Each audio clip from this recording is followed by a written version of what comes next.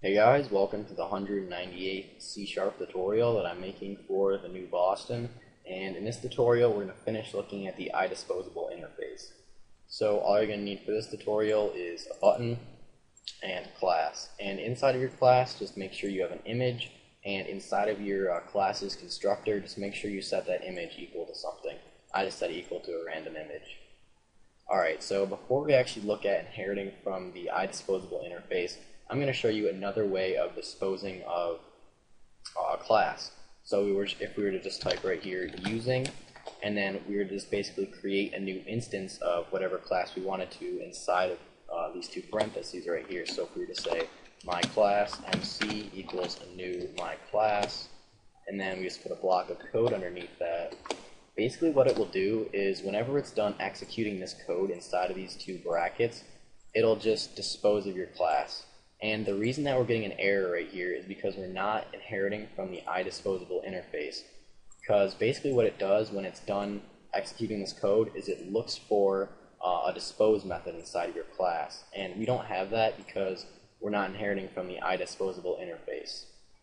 Alright, so let's just go ahead and do that. We're going to say right here, inheriting from the IDisposable interface. Alright, and that's not all we have to do. We still have to provide implementation for a few methods. So the first method that we have to provide implementation for is a protected virtual void, and the name of this method is just simply called dispose. But this isn't actually what is called. That's a public method, which we're going to create in a minute. And through this method, you have to pass through a bool, and I'm just going to call it b. Alright, so basically what we're going to do right here is say if this bool right here, and it's called b, is true, then we're just going to dispose of everything that is inside of our class that we're using. And really all that we're using right here is an image, but if you were to have a class that's using, like, I don't know, a binary reader or something like that, then you'd want to make sure that you dispose of it inside of here. So everything that you're using, you want to dispose of inside of here. So we're just going to say I.dispose, and that's really all that we have to do. Alright, and the next method that we have to provide implementation for is also called dispose, but this one's public. This is the actual method that this looks for and that users can call. So we're just going to say public void, and this is just called dispose, and you don't really have to provide any information. You just have to call the method. Alright, and we're just going to want to call this dispose method right here so that it will actually dispose of this image. So we're just going to say dispose, and then we're just going to pass through true so that it will actually delete this.